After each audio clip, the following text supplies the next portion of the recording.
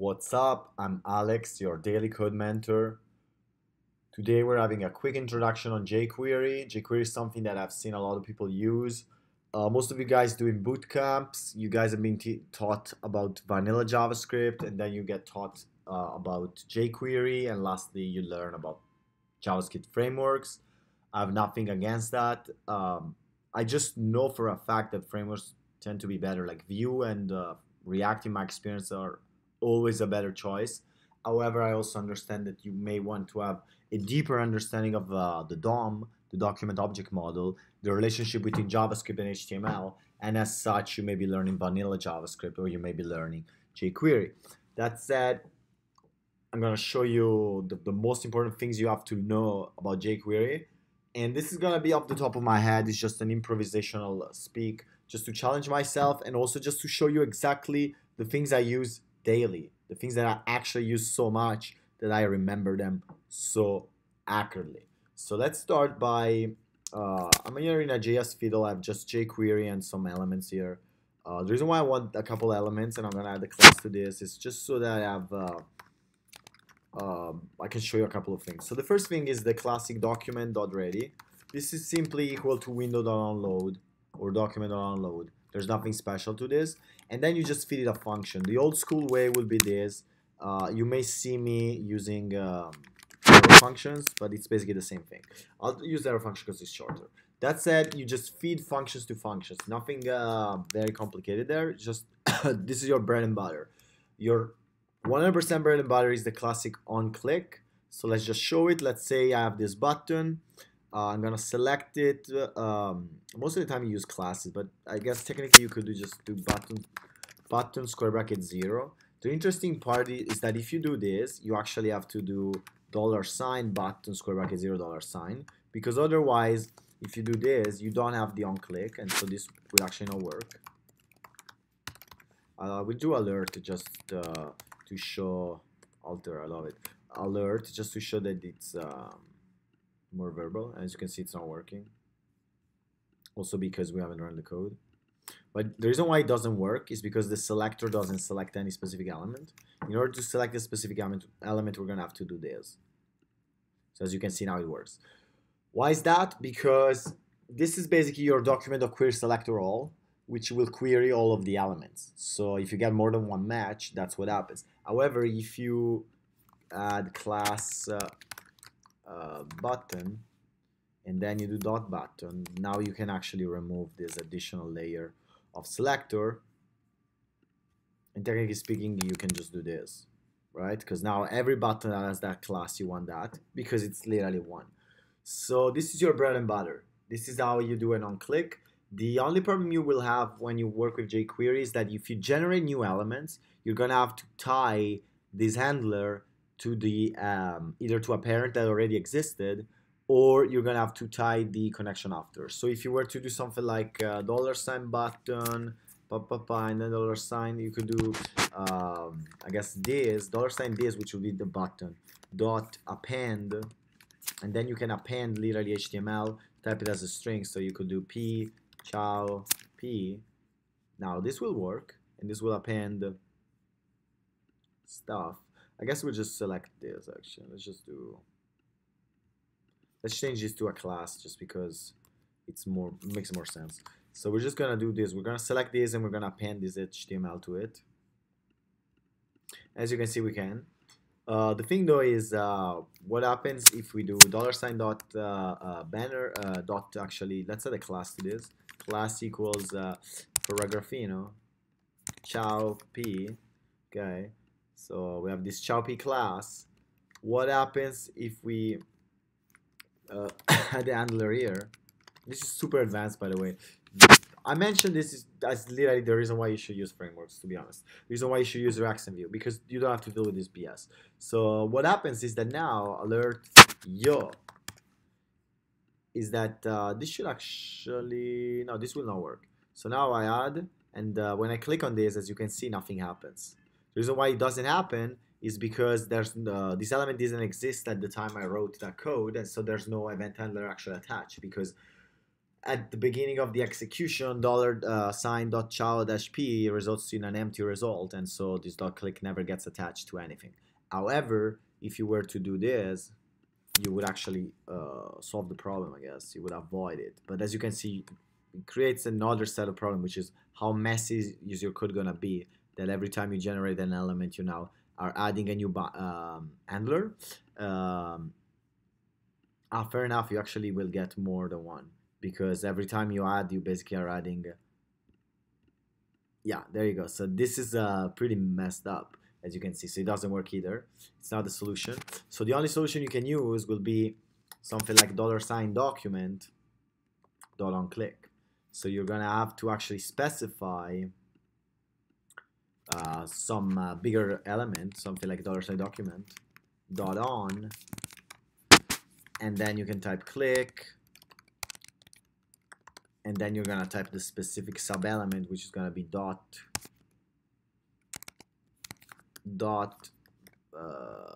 what was it, chow-p, and then you're gonna feed it a function. And so by doing that, now you should have dynamic binding. There you go. And now it works. Why does it work? And why is it we could do better? What can we do better? We just put it on banner message instead of on document. So this way we are not using too big of a DOM navigation. We don't have to navigate the DOM so much. And as you can see, this works. Why? Because the handler now is attached to an element that already existed. So this is your gotcha for jQuery when you're going to build stuff like timers and stuff.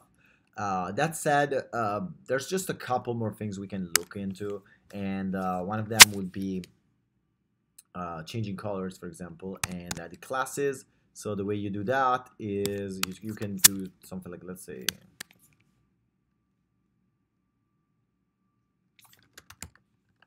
div class container, and then we want to just change the color, color. We just want to change the color of this container, and we're just gonna have a background of gray, and we're gonna change it to yellow. And then on my own click, I'm just gonna select the container, and then container dot style, no, dot css, and the first one is gonna be the rule, the second one is gonna be the value. So the rule is gonna be background, and the second one is gonna be yellow. Okay, so I'll just run, press this, and as you can see, it changes. Something else we can do will be $dot container dot toggle class, which is a way to add or remove a class. You can also use add class and remove class, and these are legendary. These are very important, very useful. And the class that we're gonna add is gonna be square, and basically dot square is gonna have a width of 300 pixel, a height of 300 pixel, and that's about it. So that way it's a square, right? So let's do that. Let's run. Let's change color, and as you can see, we toggle the squaritude of this. So we can also add class, remove class. I guess this is fairly trivial. The last thing we can look at that is very important is the Ajax.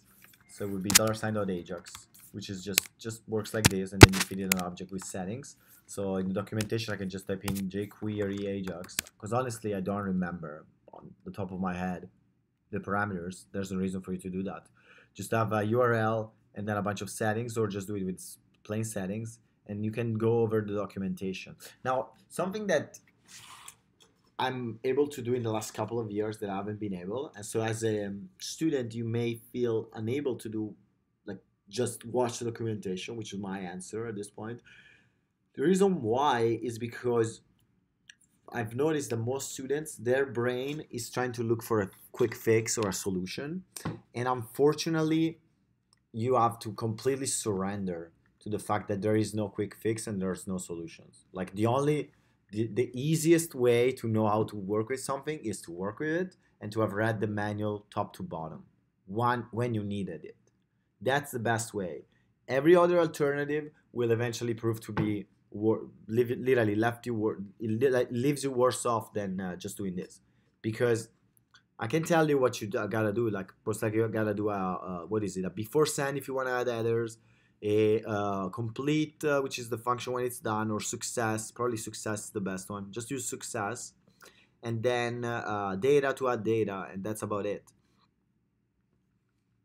That's about it. However, you scrolling through the documentation gives you the added ability of calibrating and working with something that is new, which is the most important skill. So many potential clients of mine on here, they ask if I know of this obscure technology, and honestly, I'm a little shocked. I actually don't really like to work with these people. No offense, if you're one of them, but it's because they think that you're supposed to know this stuff beforehand. I mean, it definitely doesn't hurt, but how in the world can I know all of the technologies? The answer is you don't.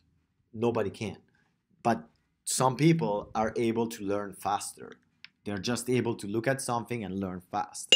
And that's something that that's a skill that you can cultivate if you start learning now. Just start by trial and error, by having a goal and trying to achieve it. You just learn to adapt. And by learning to adapt, that makes you an incredible developer.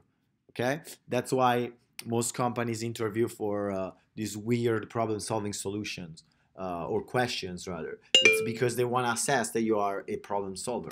So that said, that was a quick intro to jQuery. My advice for you would be, why don't you build a to-do list? Why don't you build a few CRUD and backend based apps, and that way you're gonna be good. Places in which you will 100% find jQuery are WordPress, most websites done a few years ago, and those that do not have jQuery, you're probably even worse off if they're that old.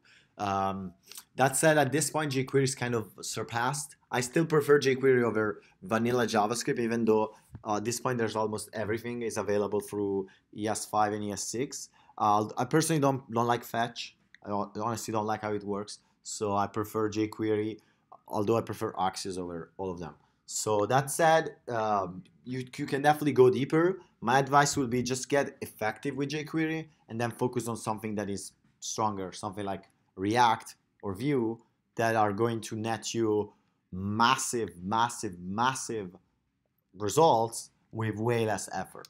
Okay, with that said, I'm Alex, your code mentor. Have an amazing day.